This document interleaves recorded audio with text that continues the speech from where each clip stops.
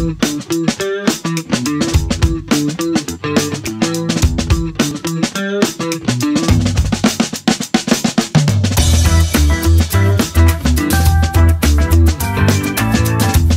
guest today is Sasha Rosenbaum. Sasha, how are you today? I'm good. I'm so happy to have this conversation with you. I know it's been quite a while since we last met in person. I know. I think we actually worked for the same company at that time. I know. And we actually used to be sort of assigned to the same office and stuff back when offices were a thing. So I kind of miss those days. Yeah. What are you doing now? So I work at Red Hat now. It's been about 4 months since I joined, and I'm a senior manager on a managed OpenShift Black Belts team, which is a technical sales / customer success team, and I'm happy to elaborate on that if you want. Oh, maybe later, but first I wanted to talk about something that you brought up before we started recording. You were talking about something called growth mindset, and that's a term that I think I know what it means, but I really haven't heard or used that term before. What do you mean by that? Yeah, so it kind of surprises me a little bit that you haven't heard about it that much. But actually, like if we talk about broader population, I think not too many people have heard of it. There's a concept in psychology called growth mindset versus fixed mindset, right? And that's in general, the best way to describe it is how you approach learning, right? So if you have fixed mindset, you sort of believe that all of your capabilities are inborn, right? I was born with my ability to do sports and my ability to like be intelligent and solve smart problems and my ability to do arts and stuff like that. And then maybe I can learn some things, but the core important thing is how much talent I had in the first place, right? And then growth so mindset success is a matter says, of winning the genetic lottery. Is what exactly. Success feels. Yeah. Exactly. And then growth mindset says the opposite of that, right? You were born, and obviously you're born with some capabilities, some propensity to do some things better than others, right? But the growth mindset claims that you are mostly defined by what you do, by practice, by learning, by self-development, by development by other people, right? And so you can significantly change, for instance, how intelligent you are, right? And so this concept popped up in psychology a few decades ago, popularized by Carol Dweck, right? And one of the things that happened since then is, how I came across the concept is because we both worked for Microsoft, right? And Microsoft got really big into the concept of the growth mindset when Satya Nadella took over, because he believed that learning is the key skill in today's world, right? Both for people and for organizations. So I am really passionate about this because I feel like people should know about this, because when I read the book for the first time, I was, I think, 30 years old, and I was like, I really wish that someone gave me the book when I was 13, right? I would have had a much better life experience if I knew about these concepts back then. So I've been kind of trying to bring it out into the world and tell more people about it. What's the book you're talking about? So the book is called Mindset, and it's by Carol Dweck. Oh, I see. Okay, I'm looking that up right now. It sounds like there's fixed mindset and there's growth mindset. I think you've made it clear that in your mind, growth mindset is far superior. Yes, absolutely. So I've been, this is kind of a passion project as of this year, I think. I've been going around giving talks on growth mindset. So I've given the talk a couple of times. I have it scheduled to give it a couple more times. And I can obviously share the recordings as well. But sure. Why I say it's a passion project, like I do public speaking, but usually I speak about the things that my company wants me to speak about, or the community conference asked me to speak about. Nobody asked me to speak about this. I am just like, no, people need to hear about this. Like, this is a volunteer thing. You're passionate about it. Exactly. I want to bring it out into the world and have more folks learn about this. Especially, I think it's really crucial for kids, right? Like anybody who's a parent and who has teenagers and stuff like that, that can be really helpful. And then the second part is we're all in technology and the world changes all the time. And we have to learn every day. And it's really hard to learn with a fixed mindset. It's a struggle. And I know that because I used to have fixed mindset, you know what I mean? And I know exactly what the struggle looks like. And so I feel like we should kind of, sort of what Microsoft has been doing, like popularize it in our organizations as well, so that folks can understand that their basically life experience can be better if they kind of change how they think about certain things. I agree with that. I think, although I haven't been using that phrase, growth mindset, it kind of ties into my definition of happiness. Would you like to hear my secret, David's secret to happiness? Sure. This is the idea, to be happy, we need to believe that through our actions we can change our circumstances. That doesn't mean that we are able to change them, but we have to believe that. If I'm in school and I believe that no matter how hard I work, I'm going to be a B student. If I slack off, I'll be a B student. If I work like crazy, I'll be a B student. If I believe that, then I'm not going to be really successful. If I believe that by working hard I can get an A, that changes my mindset completely.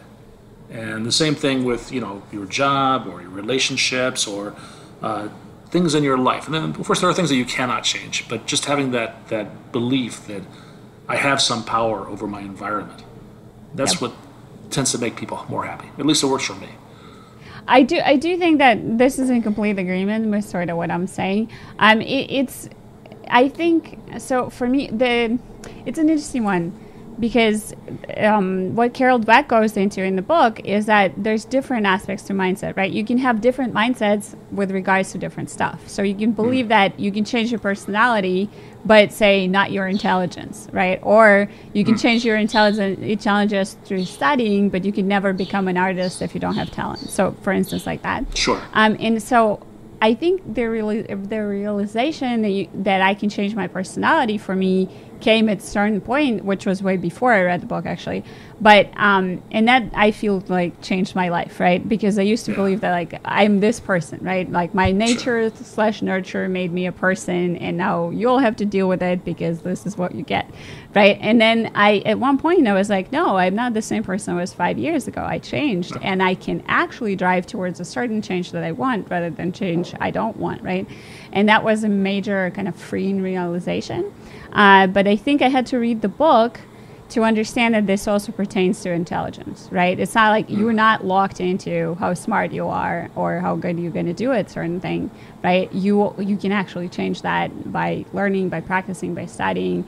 And I think the biggest thing is I'm not saying you should practice more or like you should study better and whatever, because like I am saying you should believe, like you said, that this can change things. Because no matter how much you study, if you got it in your head that you can't change how good you are, it's not going to help you. You're just going to be depressed, and you're going to be staring at books and feeling really bad about yourself.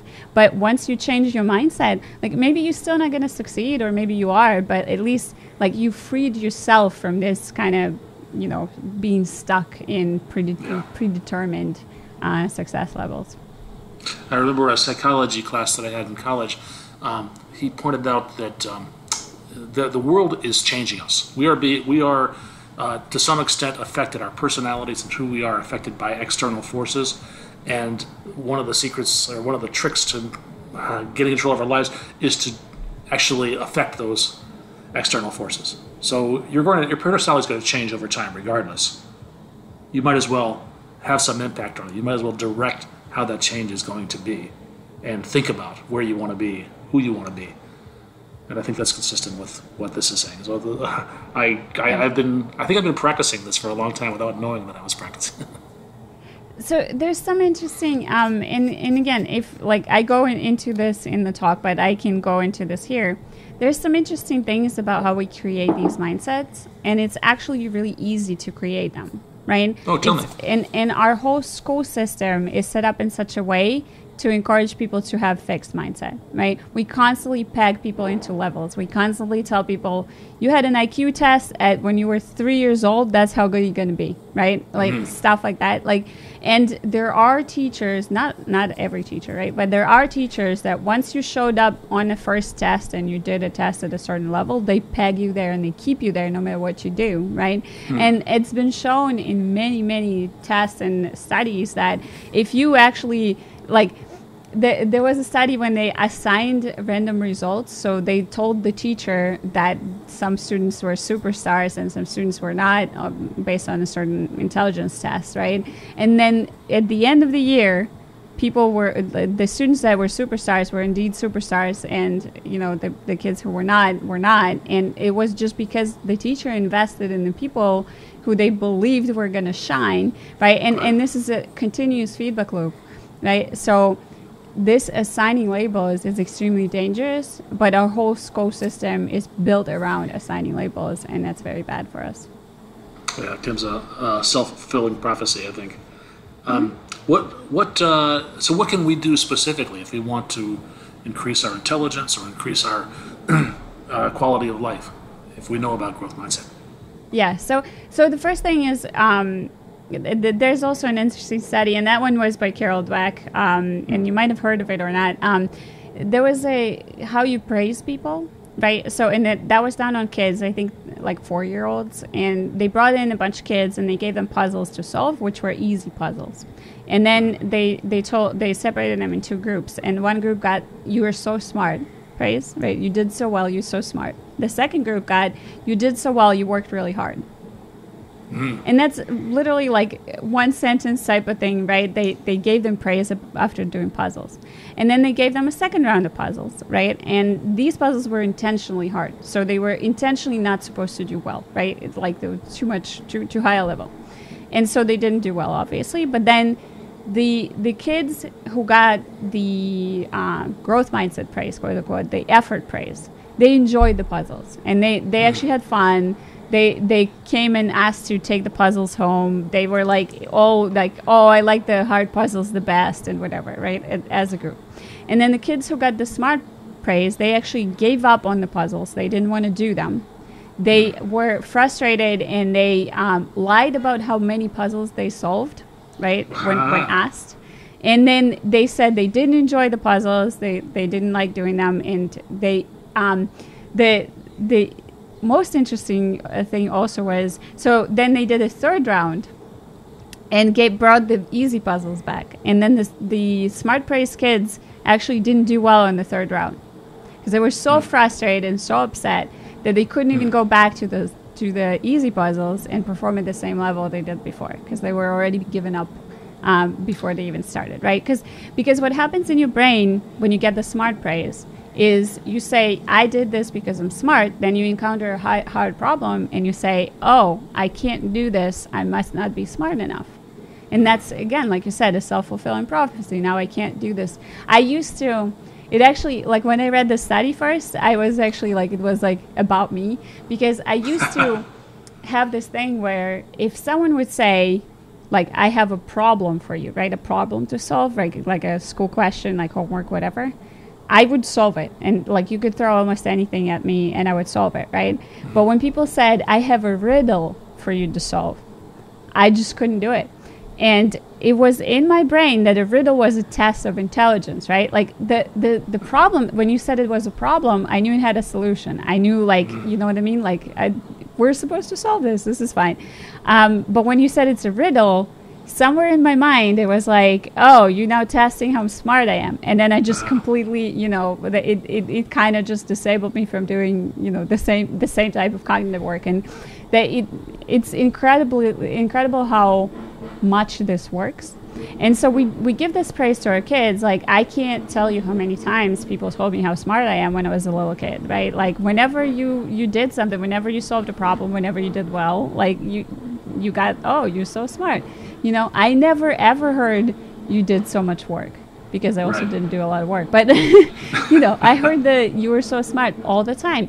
And so again, this is a story I tell in the talk, but I skated all through high school, right? And everything was easy and I was doing really well. And then I enrolled in college in computer science, and suddenly it wasn't easy. Suddenly I couldn't do well just by looking at the book once. I had to study. And it was like this breaking point where I was like, "Oh, I must not be smart enough to solve this problem." And so, I did well. I finished with decent grades and all that stuff. But I was miserable for so long because I couldn't even get myself to study. I would go partying instead because I I would open What's a book. the point? I'm not smart enough. What's the point? Right? I would open a book and I would stare at it and the book would stare at me and I would be like, I spent 20 minutes on this. I still don't understand this. I must be stupid. Right? And then I had a friend, one of my best friends in college. He read books for pleasure. Like, right? He sat down and he read the book, and then if he didn't understand it, he read it again. And if he didn't understand it, he went to the TA. And if he didn't understand it, he went to the teacher. Right? And it's like, it progressed. But he learned through that experience and he got better and better. And instead I went to exams and I was like, well, I studied for 3 days, so I might be, getting A minus or B plus or like, I'll be fine. And so it was, very fixed mindset. Very unpleasant experience. Yeah, I had that experience. You said you do a lot of public speaking, and I do a lot of public speaking also, but that didn't used to be true. I used to be terrible at it. And I just, at one point, I remember thinking, well, I guess this is just a skill that I wasn't born with. Other people were born with it. And a few folks encouraged me to get better at it. And I discovered that's a muscle that gets better and stronger with practice. And I feel a lot more comfortable standing up in front of a room of 100 people and pretending like I know what I'm talking about. It is 100% a muscle. And there's... I can quote, I read a lot. I can quote a bunch of different things on this. There's definitely public speaking. And do you know what cognitive behavioral therapy is? Tell me. Okay. So it's a psychology approach that says that you can, and I'm not a psychologist, so I define it in the way I define it. But it's a psychological approach that says that to get better at something, you need to do it. So for instance, if someone has a phobia of spiders, they will work with you and progressively expose you to spiders. So first you look at a picture, and then you look at the toy, and then you look at an actual spider, and then you touch one and whatever, because our brains get progressively better at the things we do. And it works the same way. So phobia is just one example, but you can do this with public speaking. That what you did is cognitive behavioral therapy. Actually, I'm scared of this, right? A lot of it was. Then I do it. Then I do it again. Then I do it again. I do it at higher stakes, and I get better at it. So you can do this in many different approaches. They also use it to treat PTSD and stuff like that. It's a whole thing. But the point is, you change through behavior, right? You do things more, and then it changes how you do them or how you feel about them. Very good. Is there something we haven't talked about that we should have on this topic? I mean, I can talk about this for hours, obviously. I think in terms of how you get there, right? Because so the main point that I do in my talk, and you can go watch the talk too. The main point that I drive in my talk is that you're going to have a better life experience, right? You're going to be happier if you adopt a growth mindset. It's not about how much you're going to accomplish more, which you might, right? But it's just that you're going to have a better experience. So I do advise anyone to go read the book first. I get no royalties. I'll put a link in the show notes to the book. Yes, right here. I think definitely it's a book that anyone should read, and anyone should give to their kids at a certain age and stuff like that, because it's just going to be very helpful.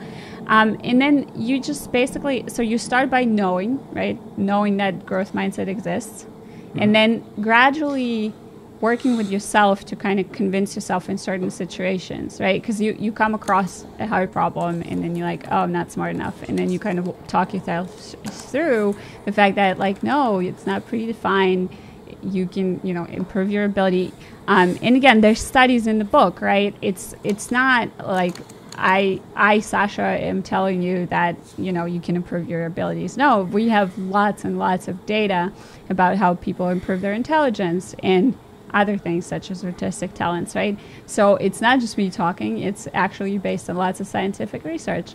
So you can gradually start convincing yourself that this is how the world works, and then it takes a couple years to get there, but you just, you start improving on that. I am reminded, as I'm listening to you, of something called the Serenity Prayer. I'm not sure if you're familiar with this, but I have it in front of me here. It's, grant me the serenity to accept the things I cannot change, the courage to change the things I can, and the wisdom to know the difference. And I wonder about that last bit. Are there things that it's really appropriate for us to accept that we just have fixed abilities and need to just step back and give up?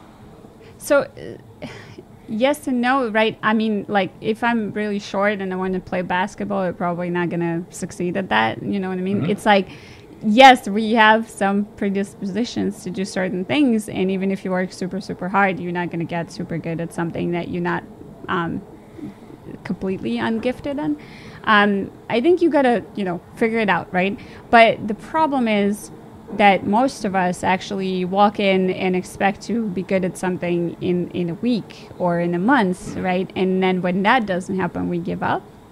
And talent actually does exist, but it's overrated. And I can go into that. There's a whole other series of books on talent and practice and deliberate practice and all that stuff.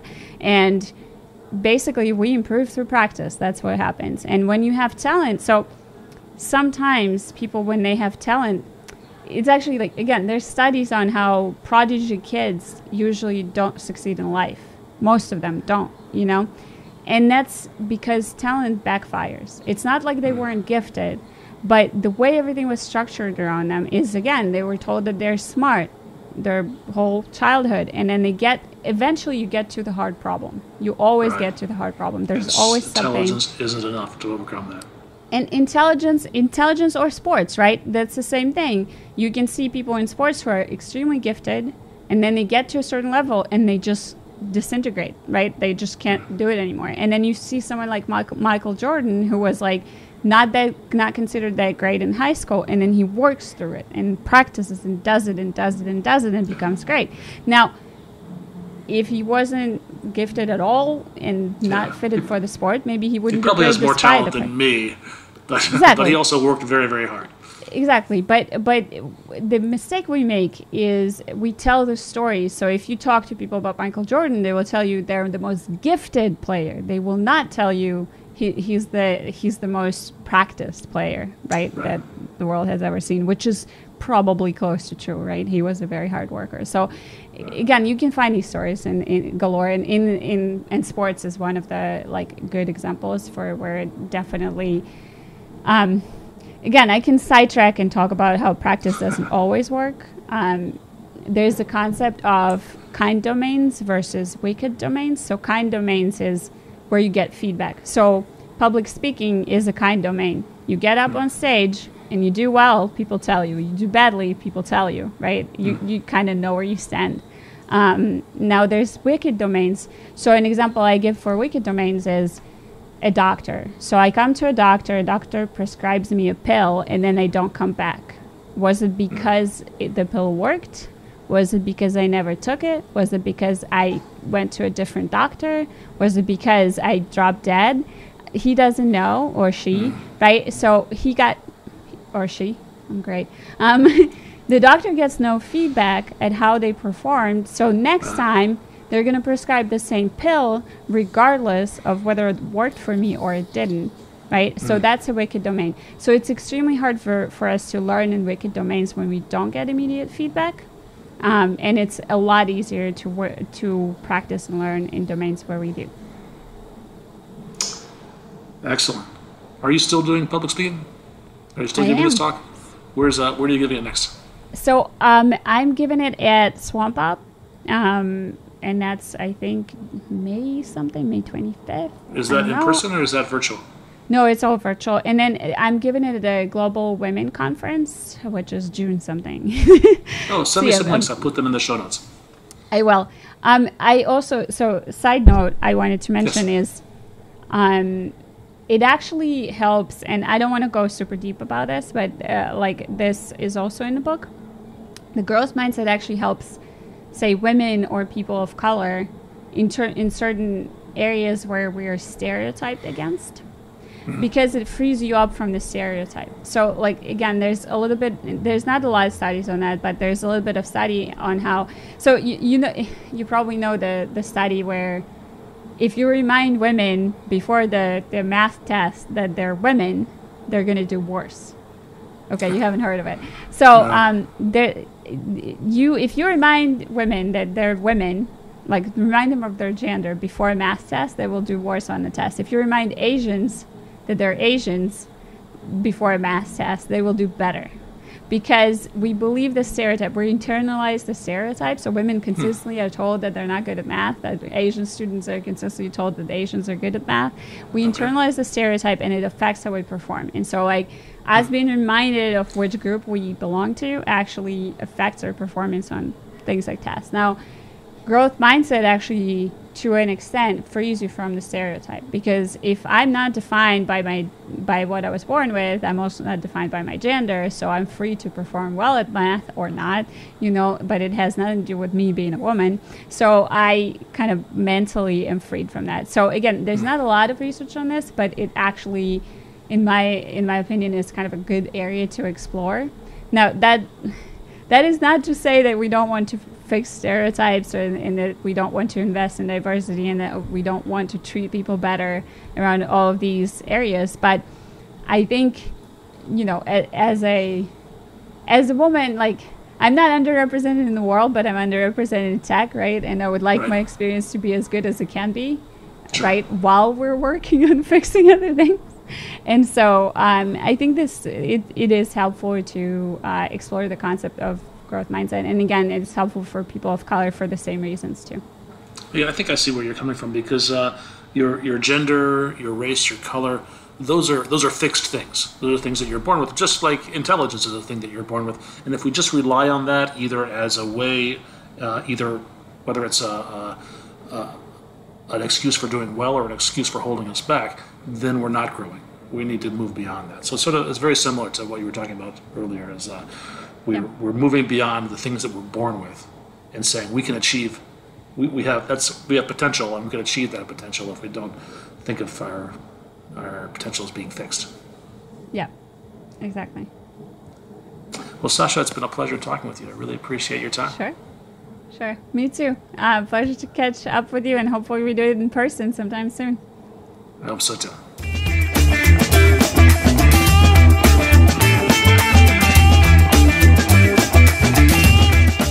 Hi everyone, I'm Sasha Rosenbaum, and it's a pleasure to meet you here. And I absolutely love community work around technical spaces, because some of the best friends that I've made are in the technology world, and I just think that investing in community spaces and community work, such as DevOps Days conferences, which I love, is going to help us come better together and solve problems together.